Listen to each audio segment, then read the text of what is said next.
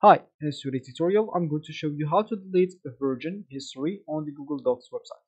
So first of all, of course, all we need to do, just go and open whatever browser you're going to use to follow this tutorial steps. So of course, here in my case, I'm actually using Brave, but of course, in your case, you can use any other browser, could be possibly working for you. Once you open your browser, just go to the URL section here and just type Google Docs and hit the enter button, and that should take you into this page. Of course, from here, you would like to click at the first link, make sure it's not an ad or advertisement. You'll notice something on the left. If it is, just go and look for another link like that. And once you click on it, you'll find yourself here at this page. And of course, from here, you'd like to click at the top right corner sign in option to log in into your account if you already have one. But of course, if you don't have an account, you'll have to click at sign up for free to create an account. And once you did one of these two options, you'll find yourself here in this homepage or this main screen of the Google Docs website. And of course, from here, you'll be able to start a blank document or a new document, or just choose some of their templates here, which is provided by Google Docs and totally free. Or you can just go and open some of your recent documents if you have some, which I'm going to do here, and or it's already empty, so no worries.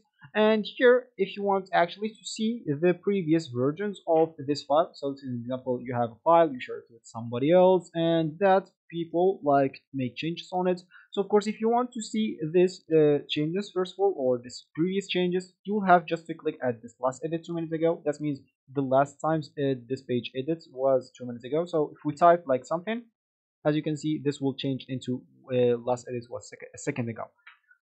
And that means if we click on it, as you can see, we'll open the version history. So of course, now we can actually go and look for all the versions history right here. Of course, you can even look for named versions if you have specific names for it. And of course, you can restore whatever version you want.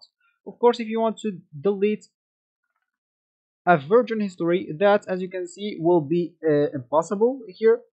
Because if you click here at this three dots, you will not have the option of deleted. Why? Because that will actually screw the security of the Google Docs. So you might have shared some important file with someone, and he made changes, then deleted the previous version history, and you cannot restore your files back. So of course, if you want to do that, you can just go and actually copy whatever version you have right now. So let's just example that will be your new version.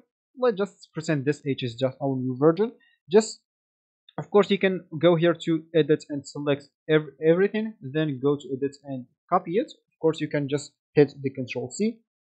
And once you do that, you'll have to go back and create just a new blank document and just paste everything here. Once you paste everything here, you'll have just to go now back to your previous one and make sure to delete it. So let's use an example that will be the previous one. Remove it, and that's how you actually delete the previous version and create a new one. So this will be actually for this tutorial. I hope you like it. Thank you guys for watching, and goodbye.